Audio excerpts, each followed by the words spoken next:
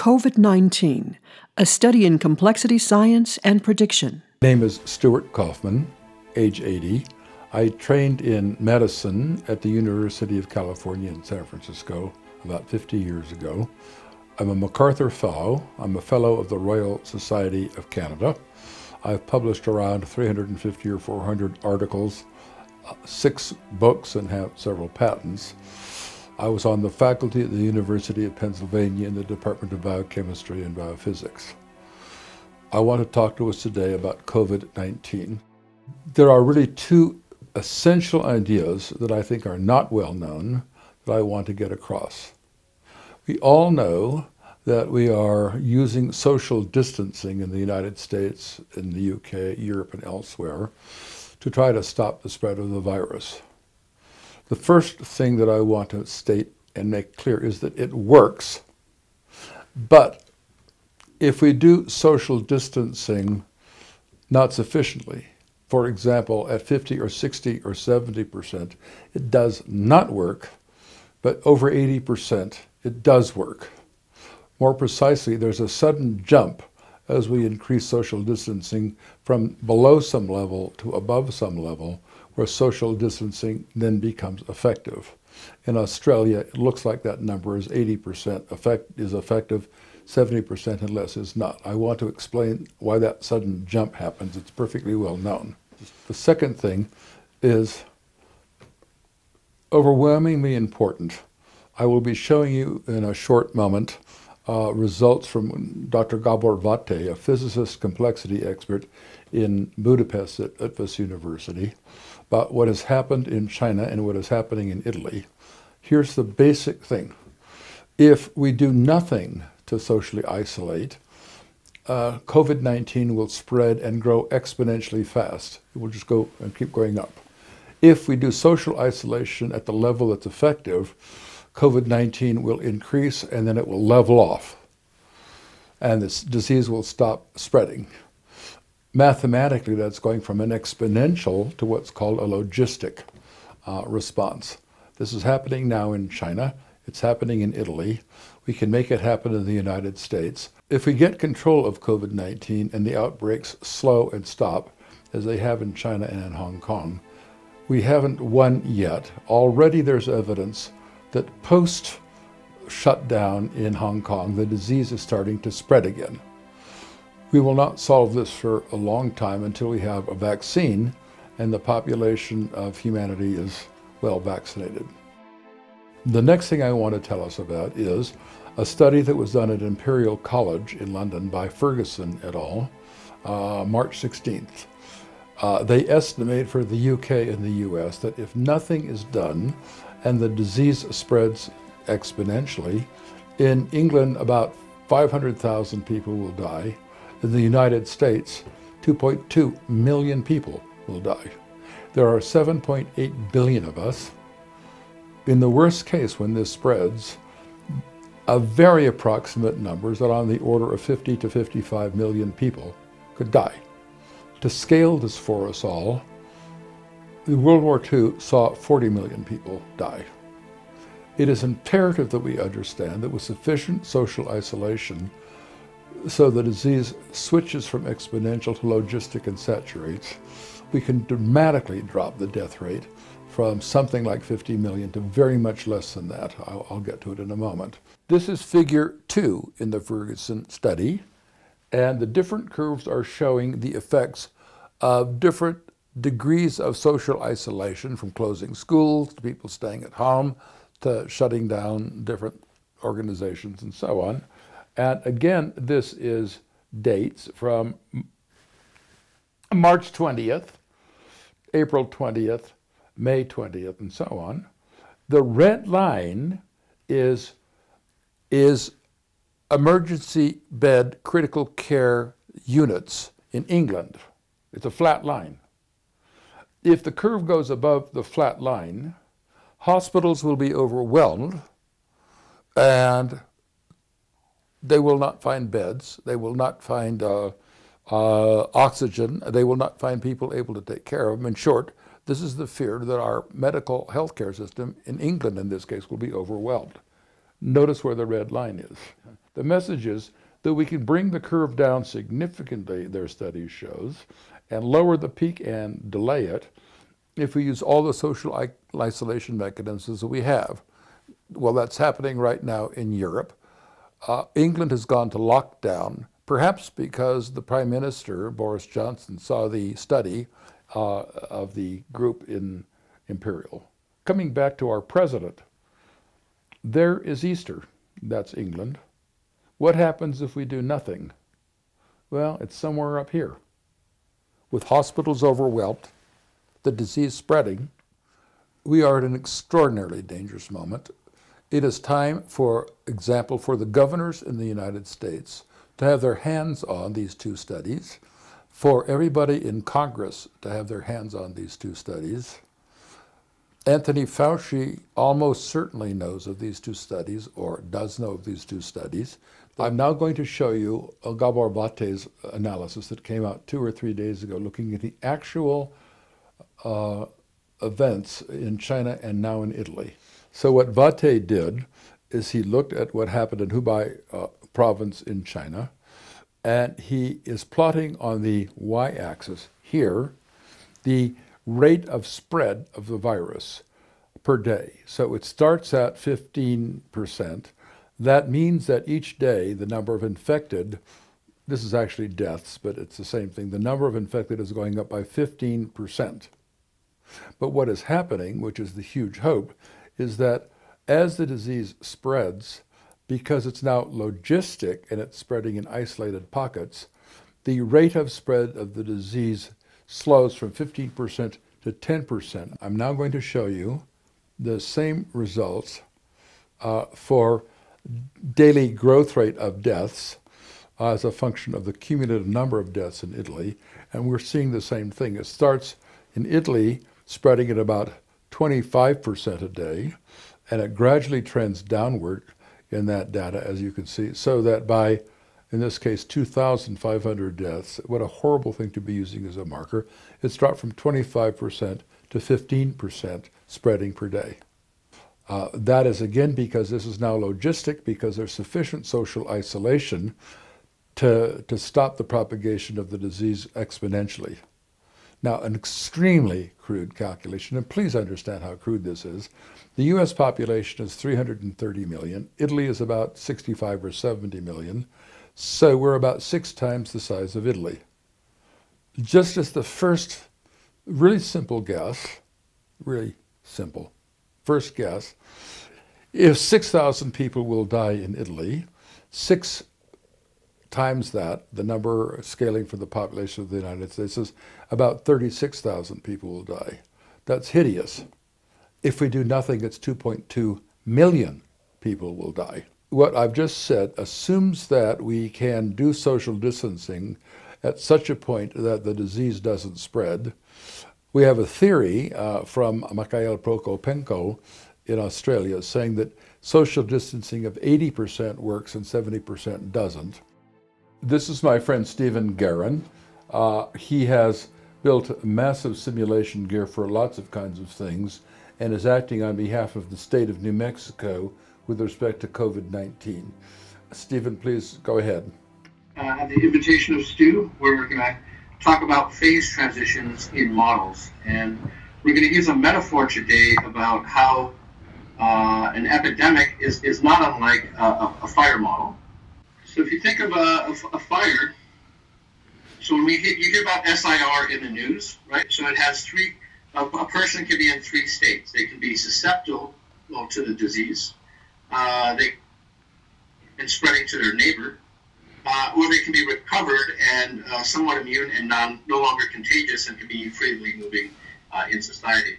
Well, in fire, we kind of talk about the same thing.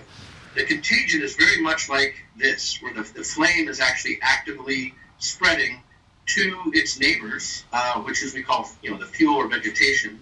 So fuel is very much like the susceptible people. The infected is very much like the flame, and the recovered is very much like the black. What we're going to look at today is phase transitions in these systems. And phase transitions, you may be familiar from science when, say, a liquid goes to a solid or a liquid goes to a gas. as you change the temperature, we talk about the phase that the system is in. Is it a gas or a solid? And so by analogy, we're going to be talking about this in social distancing and isolation. So I'm going to give the visual analogy here with a fire. And think of the density of the fuel as these green dots. So that's a very dense system here. So this is a very, very simple model, but it communicates a very complex idea. Yeah. We can think of the green dots as trees, right? And the distance between the green dots is how far apart they are. Or we can think of them as people and how far apart they are. And the spreading of the fire is analogous to the spreading of COVID-19. I'm going to start the virus or the fire on the left-hand side. And notice how that propagates in a very linear way. And if I tried to stop it here as a forest fire fighter, I'm not going to catch it. In the simulation that Stephen Guerin just ran, the trees are very close to one another, or the people are very close to one another. The fire spreads, the disease spreads. Now, Stephen is going to move the trees or the people further apart. For people, this is an increase in social distancing. And notice, as Stu was saying, as I've come down to 74%, it's still the same result. The percentage of burn is what we're going to care about, like how many people got the disease, right? And in this case, it's practically every tree burned in this case. Stephen reduces the density of the simulation to show the halt of the propagation of fire or COVID-19. And I'm going to start it off, and there's not enough density for that fire to take over. The contagion doesn't have enough probability to spread, right? So this is kind of when you have really good social distancing, the virus comes into your neighborhood but has nowhere to go, right?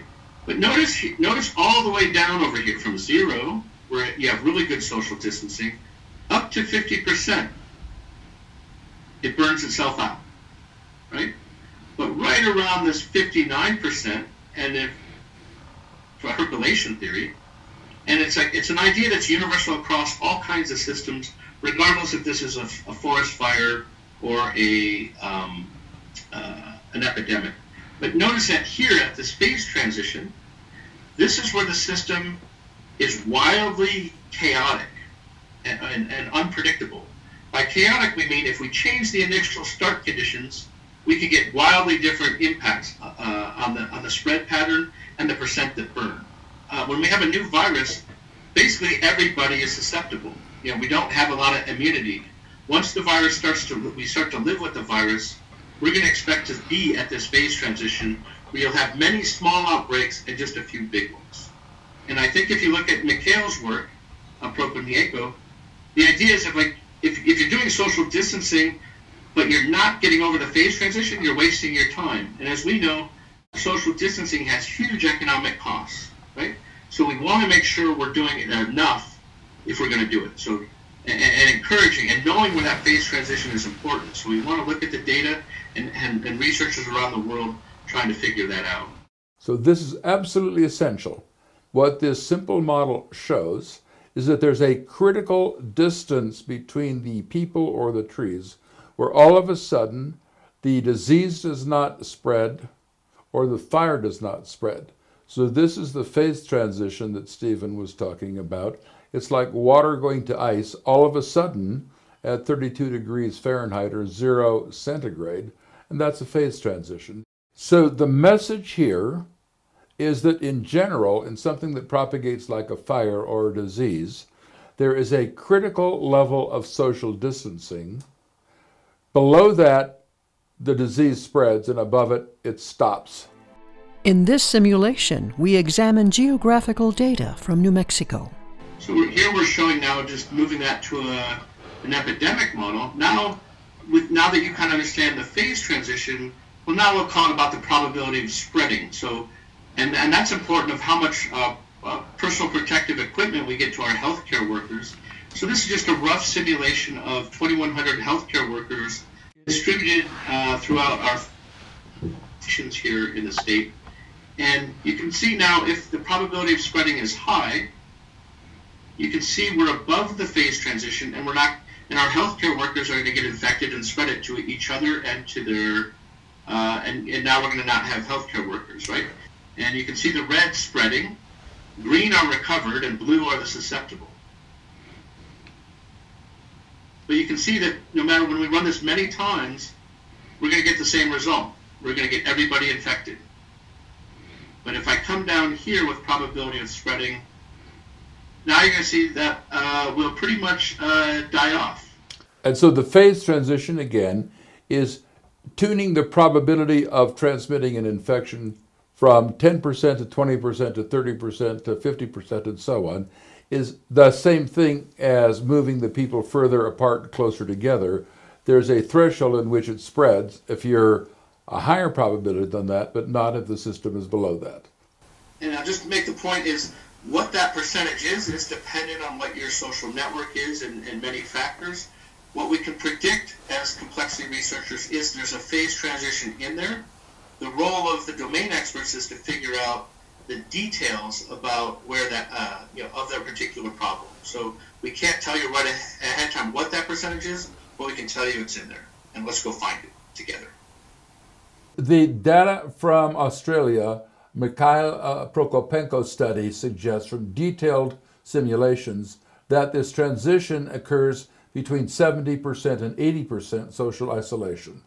Is it safe to then lift the constraints and allow people to go back to work? Probably not, and this is equally essentially important. As I said, there's already signs, and in the newspaper, of a third wave in Hong Kong. Well, we'll find out soon enough if that's true, but if that's true, we are not going to just beat this disease once and then be done with the story. So what then do we face? So let's look at it. We will, in a year to 18 months, have a vaccine. Once the population is vaccinated, that stops the spread of the disease. We will have to vaccinate a large fraction of the population. Some fraction of people will have been infected and become immune themselves, and that will help. But it's not what a vaccine will be. That might be a year or two or more till people are vaccinated. We need to do everything we can to encourage such efforts on a maximum scale. What does 80% mean about the virus spread? Think of it this way. 80% of the population spends 80% of their time at home. This breaks down to 1 or 2 trips to the grocery store, the pharmacy, or the gas station, or perhaps walking your dog once a day. Being outside is okay as long as you can maintain the social distance of 6 to 8 feet away, like in a park or a hiking trail. This Japanese video shows of the spread of droplets that are expressed when someone coughs or even speaks loudly. We clearly see the range of distance that needs to be observed when we are around other people. We also see that a mask can prevent this droplet spread along with social distancing, which provides us with added safety. The experts who track the change in the spread of the disease can tell us when the disease has changed from an exponential to a safer logistic growth. The percent increase of the spread of the disease per day will slow. We will need to maintain 80% social distancing until the spread stops. We need to do everything we can to encourage such efforts on a maximum scale. COVID-19 is currently infecting more than 350,000 Americans and has claimed 10,300 lives in the U.S. alone and infecting 1.3 million worldwide. Social distancing works, but only above a phase transition threshold of about 80%. Below the threshold, COVID-19 explodes exponentially with a large loss of life. Above the threshold, COVID-19 grows logistically with a much smaller loss of life. We can assess in any locale if the disease is growing exponentially or logistically and respond. If COVID-19 is growing exponentially, COVID-19 admissions and deaths in hospitals in that locale increase at an approximately fixed percentage over time. Action. Increase social distancing with isolation, quarantine, and assure compliance in that locale. Communicate clearly with the public that compliance is crucial.